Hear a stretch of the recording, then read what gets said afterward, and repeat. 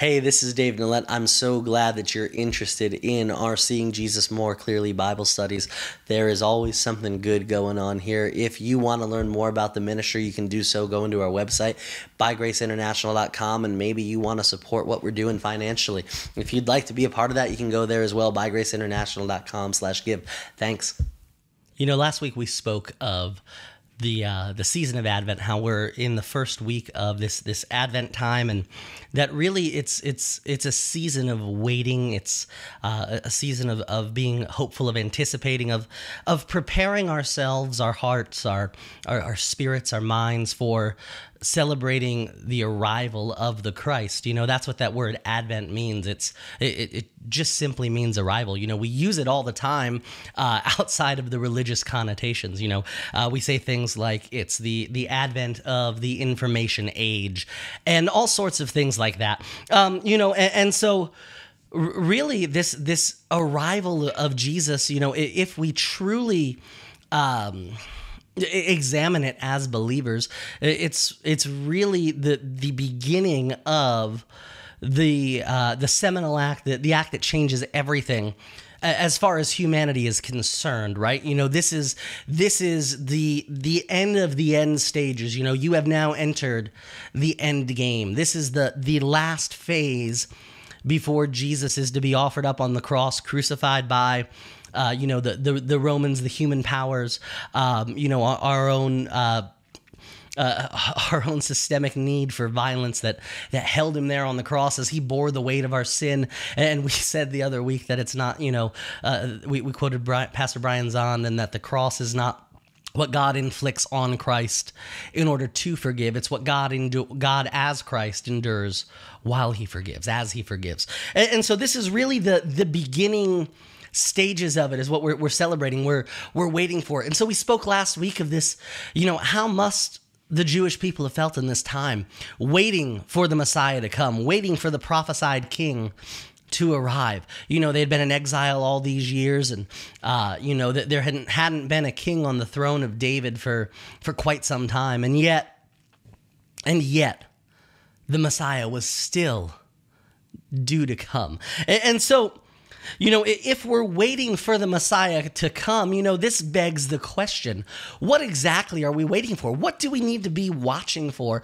What do we need to be looking for? And that's what this, the next step, the next week here in this Advent season is. We're looking for the signs, right? Jesus talks about that, many will come, saying, I am the Christ, and don't believe them. I haven't come back yet. And he's referring, a lot of times we've taken this in our Western church world, our Western church eyes here, within the last 200 or so years, and sort of built a rapture, end times theological framework around it. When in reality, if you go and, Jesus, regardless of your eschatology, may have been referring to that, may not have been, but Jesus is speaking specifically to in the time between when I leave and the destruction of Jerusalem by the Romans in the year 70. There will be people claiming to be the Messiah, to be the Christ, to be the Savior, and don't follow them, don't believe them, because for those who did, many of them were put to death. There was a whole host of things that occurred there, and we could spend time going into Matthew, I believe it's 24, and those other prophecies there. But that's what Jesus is saying. You need to be watchful, because you need to be looking for me, for these signs. So, we really want to look at what are the signs? What are we waiting for? These would have been the things that would have been in the hearts and the minds of the Jewish people as they're waiting, as they're pondering, as they're questioning, will the Messiah ever make it? These would be the things they'd refer to. And let's look over at the book of Isaiah, if you will, Isaiah chapter 11. And we'll start off here, and it's, I actually learned this week, been a Christian my whole life and just learning new things about the Bible still. But I learned that, essentially we can look at Isaiah as like a mini Bible. It's referred to as the proto-gospel by some people because there's so much there about the Jewish or the messianic prophecies regarding Jesus, regarding his coming to the earth, regarding these things. And it's broken up into all these different sections that parallel with the Bible. I won't go into it, but it's interesting. But as Isaiah 11:1, this is one of these messianic prophecies here, and it says, "A shoot shall come out from the stump of Jesse, and a branch shall grow out of his roots.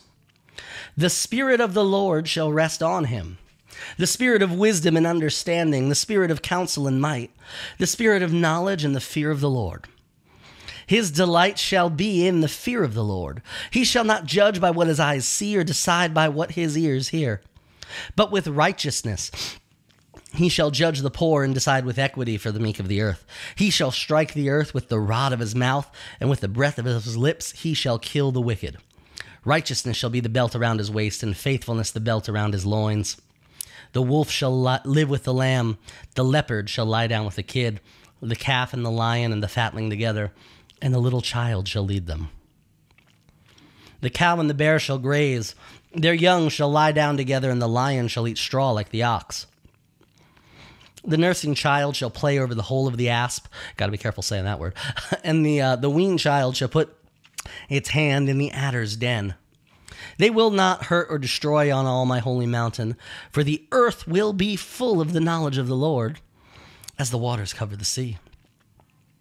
On that day the root of Jesse shall stand as a signal to the peoples.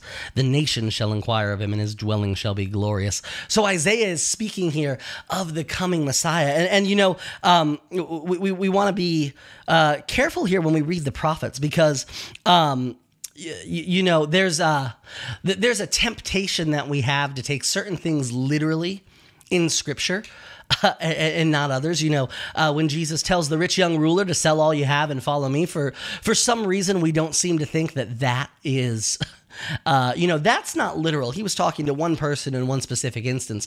But when it talks about a prophecy about Jesus killing people here, that's that is literal, is what people think. They think that Jesus has come and his judgment that he's going to enact. Jesus is going to come, and he came as the lamb once, but he's going to come back as the lion and rain down hellfire and brimstone and all these kinds of things. But what we have to understand is that the prophets, the Hebrew scriptures, but the prophets in particular, were not specifically interested in arguing or discussing absolute truth. The prophets, the gospel writers in the same vein, were I believe the phrase I heard used is theological artists. They were poets. So when somebody writes a song, right, or a poem, a work of art, a piece of prose, whatever it might be, that not all the language in that is to be taken literally. We're using language to establish something, right? We're using language to paint a picture, to convey an idea. And so the idea being conveyed here by the prophet is that, yes, the Spirit of the Lord will rest on him, be wise. He'll have understanding, counsel, might, knowledge, fear of the Lord. He's going to delight in the Lord. But look at verse 4 again. "But with righteousness he shall judge the poor, shall decide with equity for the meek of the earth. He'll strike the earth with the rod of his mouth, and with the breath of his lips he shall kill the wicked." Now, we see that and we say, you see, Jesus is coming to demand and enact vengeance on all those who are opposed to him. Well, is that really what he's saying here? Does that line up with the person and the character of Jesus that we see expressed, that we see lived throughout the scriptures, that we see throughout the Gospels? Is this the Jesus? No, Jesus. This isn't. Jesus isn't there to kill people. I mean, he tells his disciples to sell your coat and buy a sword, and they come up with 2 swords before he's betrayed, and he says, well, that's enough. And the verse says that he only told them to get the swords so that it might be fulfilled, which was spoken by the prophets, that he was numbered with the transgressors. In fact, when Peter pulls out his sword and cuts off the high priest's servant's ear, what does Jesus do? He pulls a Yoda. Away, put your weapon, I mean you no harm. Like, Peter, put your sword away. What are you doing? What are you doing, man? Those who live by the sword die by the sword. Well, for somebody who's here to kill the wicked with the breath of his lips, he sure isn't interested in killing anybody.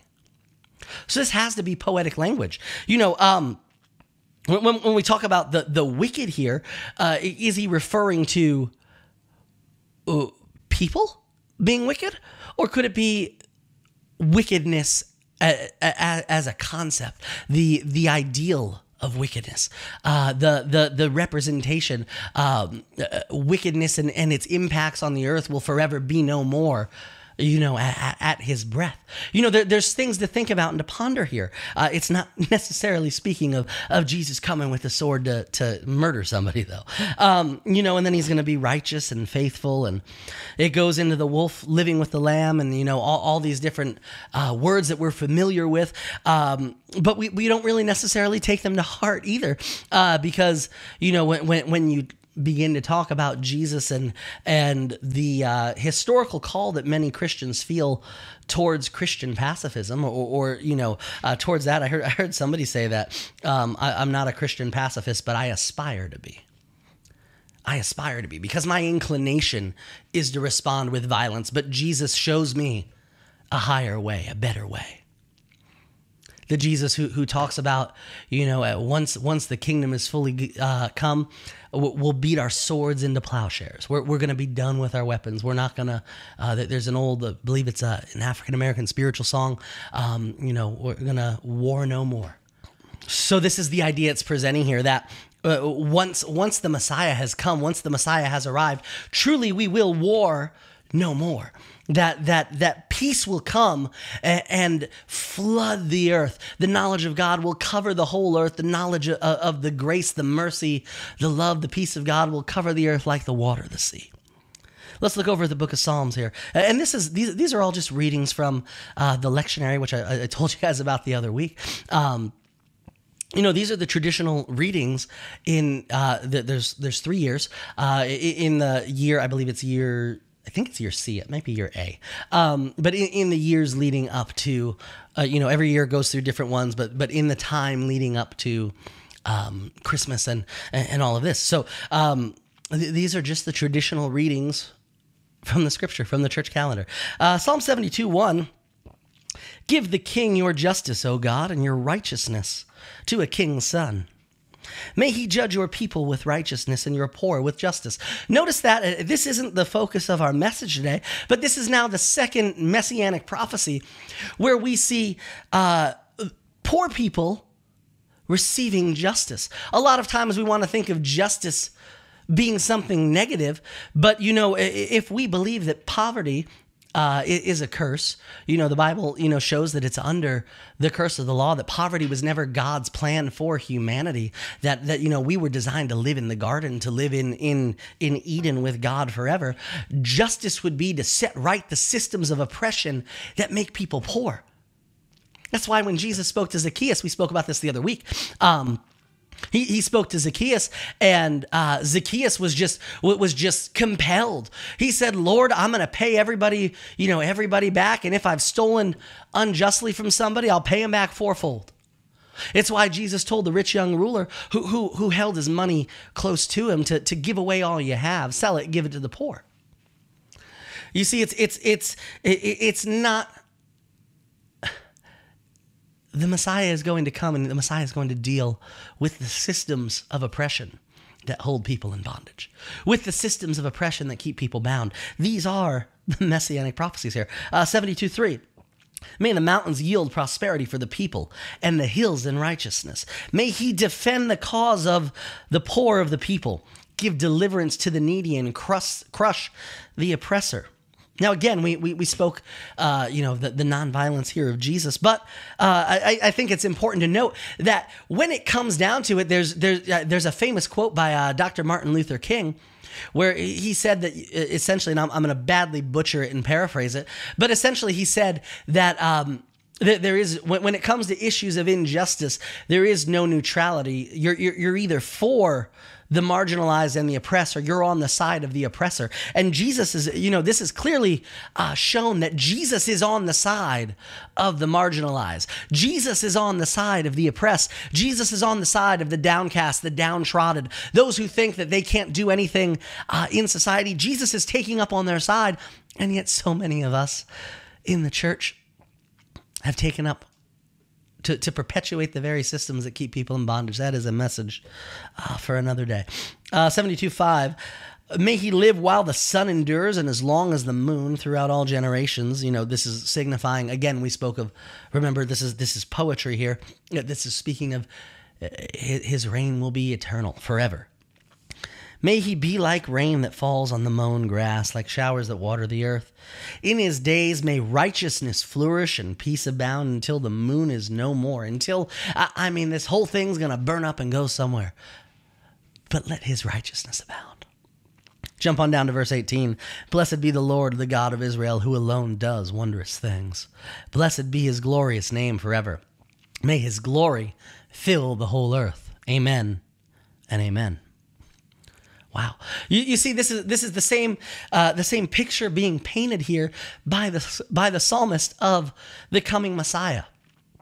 This is the same picture that's being painted. And so when we see this picture being painted that Jesus is going to come, the Messiah is going to come, he's going to take up for the outcast, for the poor, for the marginalized, for those on the outcast, those kicked out by polite society. When we see that being the case, this begins to orient ourselves for who Jesus will be like. He won't be one of the religious elites. I had a comment on one of our videos the other week when we were speaking of people being enemies and things like that, and how as Christians, as believers, Christ never called us to make enemies of anybody. And I had a wonderful sister in Christ comment on it about how Jesus told off the Pharisees, and we need to tell people the truth or else, and I just sat there and I thought for a second. I said, well, the people that Jesus called out were those who were using religion to perpetuate injustice, those who were using religion to oppress, those who were using religion to criticize, to condemn, to hold things against people. So, if those are the people you want to speak against, go for it. But really what it means is people who don't live the way that I think they ought to live. And so, then she says, well, their blood will be on our heads. Well, if Jesus bore the weight of all the sin of the world, and we believe he did as Christians, what is there left for you and I to bear? What is there left for us to take? What is there left for us to hold on to? If we truly believe that Jesus bore the price of the sin of humanity, what are we doing here? And beyond that, Jesus' entire mission on the earth was, he's looking for who can I include? He went and sought out the tax collectors. At the Last Supper, he had Judas sit with him at the table. Judas, right? The one who will betray me. Jesus fed him the body, the blood at the Last Supper. Judas took part in it.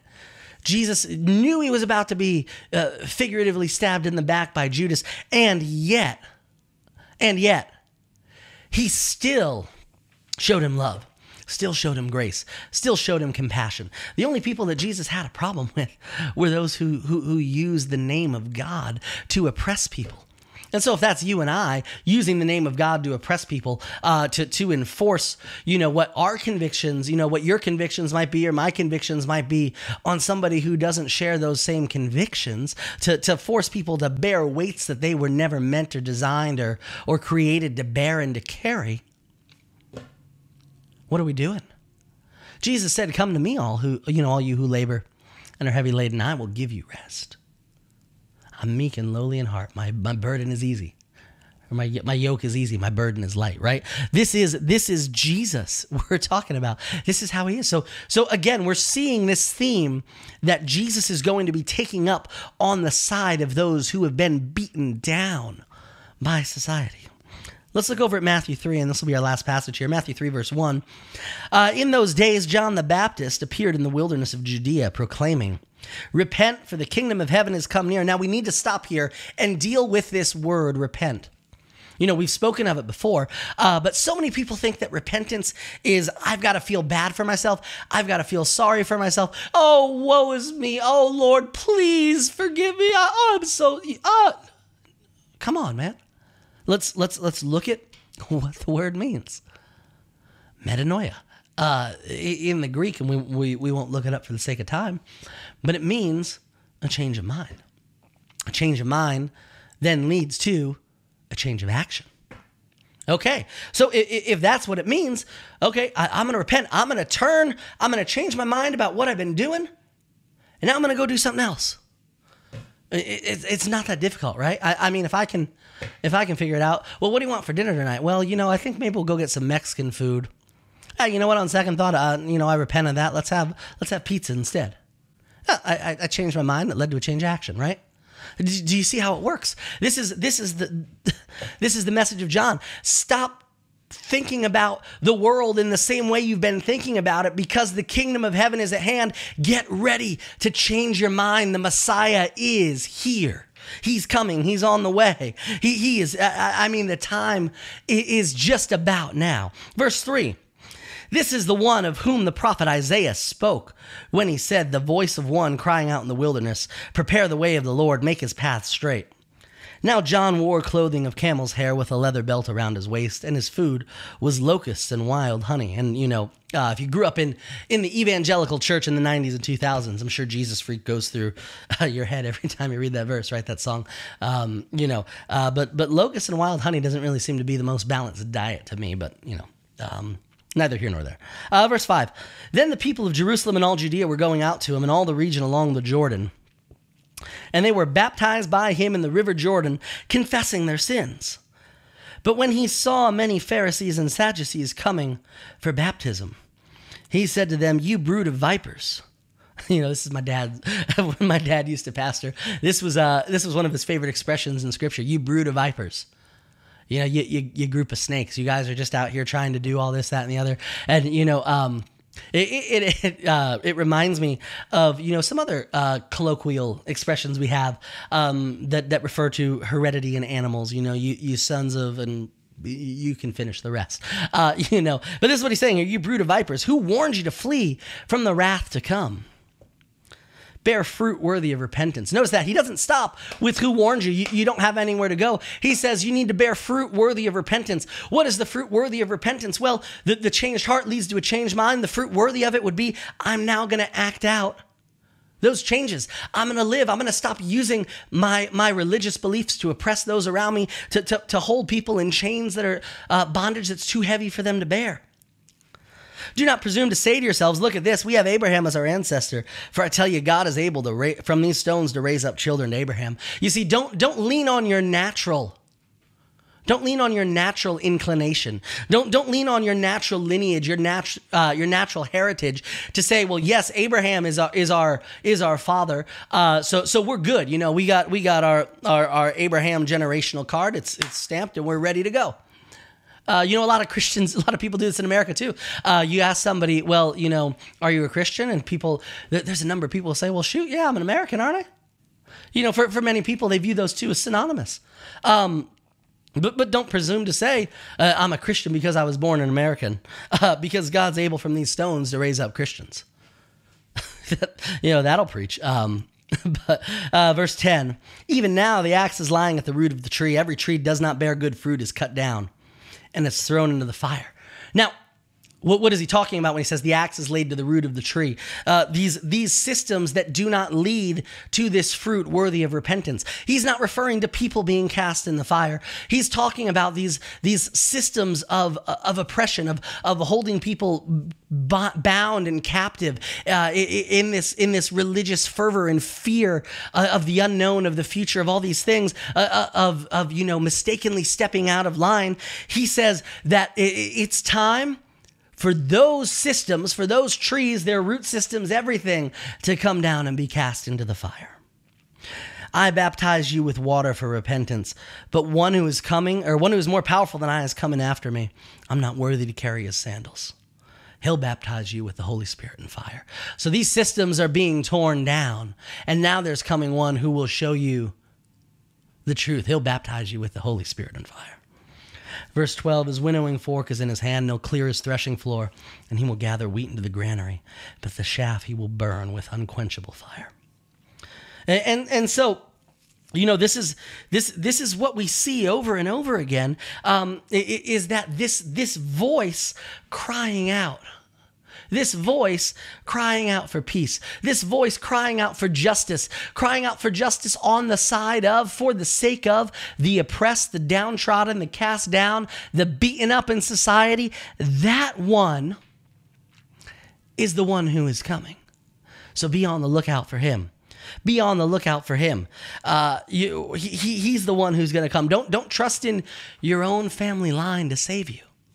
As we're waiting for the Messiah, be looking for the Messiah to come. Look for these signs, because when you see them, that's where we put our trust. And you see that's what this this season is about.